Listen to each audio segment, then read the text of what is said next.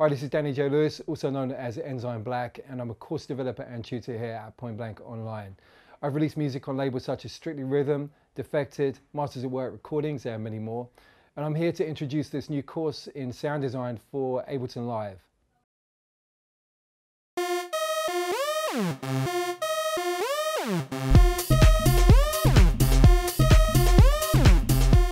So I've got a nice little in-context example here. Just going to solo the synth again, and I've got this so that I can demonstrate the glide on the analog for you.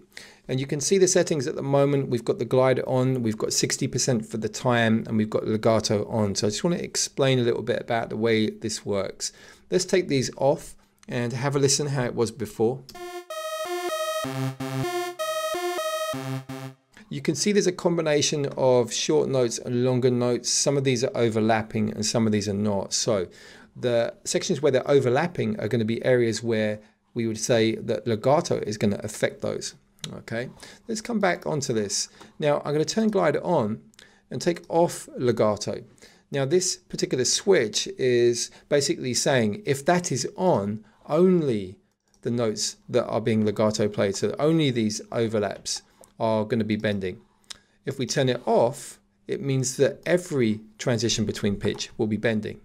Okay, so you can choose which mode you want. I've actually chosen this mode because I wanted a combination of normal pitch transitions and then bends. So I can define the bend by the overlap. So let's come back onto this. Let's have a listen without the legato. So this is going to be every note bending in pitch.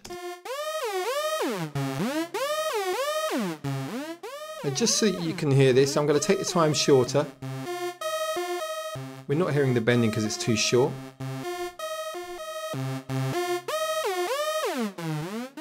And now we're losing the definition of the pitches because it's just bending all the time. So you can set an amount that you're happy with. I was with 60. Remember, you could automate this as your track progresses to create some mad variations. So let me just put that back with the music.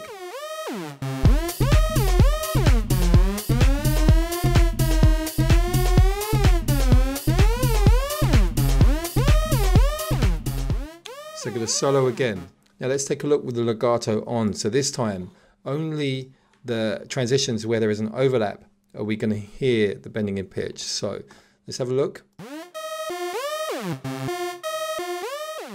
So you can see and hear that. Over here we're going up and then we're going down. Only on the overlaps. So let me just add another overlap. You can hear that bending down.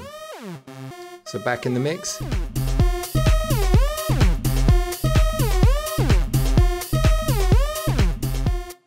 So that's the glide settings on analog.